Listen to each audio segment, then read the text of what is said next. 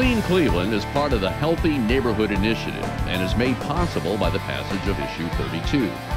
Each week, the various service departments take a systemic approach to repairing, cleaning, and upgrading the neighborhoods. Look for the Healthy Neighborhood Impact Teams making a difference in your neighborhood. Welcome to the Clean Cleveland Show. I'm Dan Monroe. We're here at East 55th, just north of Harvard in the South Broadway neighborhood to see what the Clean Cleveland Neighborhood Impact Team is doing on your street. Before we show you that action, let's learn a little bit about the South Broadway neighborhood. Located on the southeast side of Cleveland, South Broadway is one of Cleveland's oldest neighborhoods.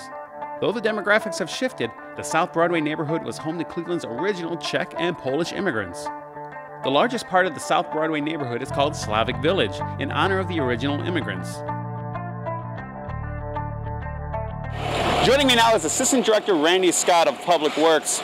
Sir, before we talk about what's happening in this community, let's talk about the Clean Cleveland Initiative as a whole. Yes, well, on behalf of Mayor Frank Jackson, I want to thank the voters for the passage of Issue 32, which allowed us to restore this Clean Cleveland concept to our service delivery. By doing what we've doing patching potholes, filling fire hydrants, we put together a team, a Healthy Neighborhood Impact Team, that is comprised of every operating division of the city of Cleveland. That includes Public Works, Public Utilities, Public Health, Building and Housing. And what we did, we put together a neighborhood impact team that would allow us to come in to a specific neighborhood, specific subsection, and work all of these disciplines together, thus having an impact in our neighborhoods, painting fire hydrants, dealing with code enforcement, filling potholes as you see what's going on here today, sweeping the streets. So what we want to do is really do a concerted effort, a systematic approach, going subsection by subsection, neighborhood by neighborhood. We'll be continuing to do this all the way through November of this year, and then we'll start in earnest again in April. Now today we're in the South Broadway neighborhood. We see the crews behind you. They didn't just show up unannounced. The residents had some kind of prior knowledge of this, didn't they? Absolutely. What we do is we come out the day before and we'll post those orange fluorescent street cleaning signs that says street cleaning and or street repair. And we give everybody notice so they can move their cars, which allows our crews to work efficiently. And we post a whole area. We just don't post one street. We post a whole area which we call a subsection. We've divided the city of Cleveland into 292 subsections, and each one of them will receive service over the next year. Now let's take a look at what's going on behind us. I see we're fixing some potholes. Is this part of what's going on today, or is there going to be more? There's going to be more. Today we're filling potholes. We're also sweeping the streets.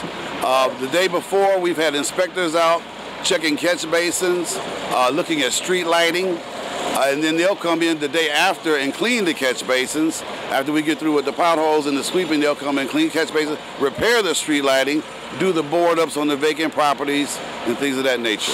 Now it's also exciting for the residents when they look out their window. What kind of trucks, what kind of machinery could they see? Well, you're going to see the pothole crews filling the potholes with the trucks and the rollers who do the compaction. Then you're going to see the sweepers come through to clean up any residue from the pothole repair process. And then you'll see a vac-all machine come out tomorrow from the sewer department. Prior to this, the day before, hydrants are being painted and inspections were being done so that we can deploy our crews efficiently and know exactly what we need to do and where we need to do it. Now, it should also be important to note that there is a tip line set up for residents to call in to the the Healthy Cleveland Initiative team. Talk about that. Yes, you have a couple of numbers. You have 311, which you can call, which is will feed any public works complaints straight to our answering service, and we will create a work order and get it out to the crew so we can blend that in with the work that we're doing today. Also, if you see illegal dumping, that's an environmental crime. And what we're trying to do is catch illegal dumpers in the process or report illegal dumping by using 664-DUMP, 664-DUMP. Director, thank you very much for joining me today. I do appreciate it. Yes, Dan. Thank you. Let's take a look at the progress that's been going on in this neighborhood so far.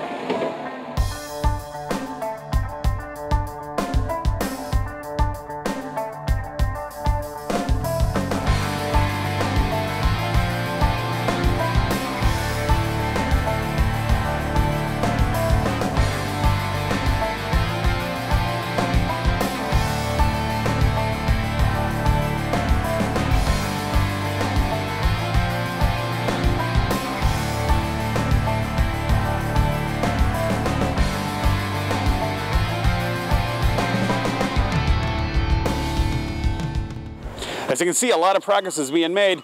Now let's take you to some Cleveland trivia. Built in the early 1900s, Hessler Court near Case Western University is the last remaining street in Cleveland to use wood block pavers. There are only 5 cities in the United States that this early road design is still in use. Thanks for watching this episode of Clean Cleveland. I'm Dan Monroe. Be sure to look for the neighborhood impact teams in your neighborhood and let them know what you think. We'll see you next time.